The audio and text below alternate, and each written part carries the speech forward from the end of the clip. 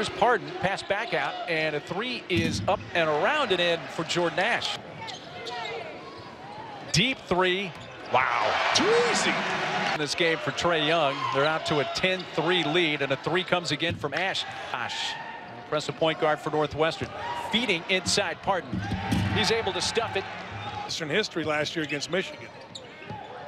There's James with a three that's around and in. The run out from Odoms, and he finds James, who launches. McNeese, but can't finish the layup. Young. Young runs past McIntosh, ran into a defender, kicked it to the corner, and a McGusty three goes in. Northwestern just do whatever they want to do so we can watch him with the ball.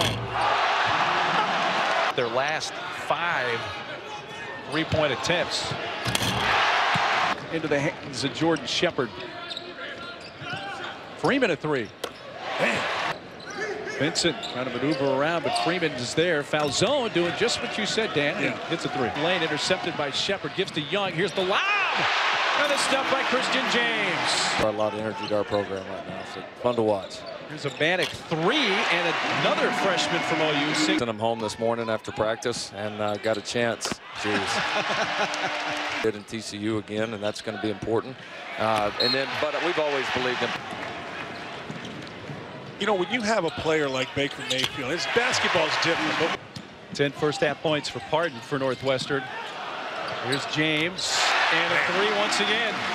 And Northwestern with numbers here, taking it all the way to the rim. Gaines now. Showed the graphic a moment ago. Northwestern's allowing 64 points per game coming in. They may give that up. Fitz and knock that away from Pola. The three ball is there.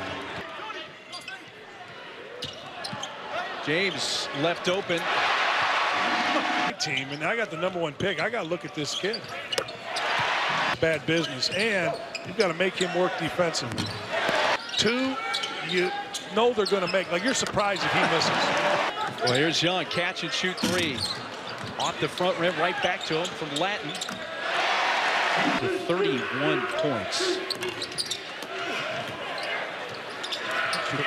Foul zone. Yeah, you put it down and use with your own team. Ash finishes. Are we going to see Charlie Hall? The lob to McNeese. Madeline answer. She was very public about it, so our thoughts are with her as well. I'm telling you, he doesn't miss. Really tough at that point. There were no gimmies. There's a jam. The conference season for OU. They start out at TCU. There's a three. 104-78 victory for Oklahoma.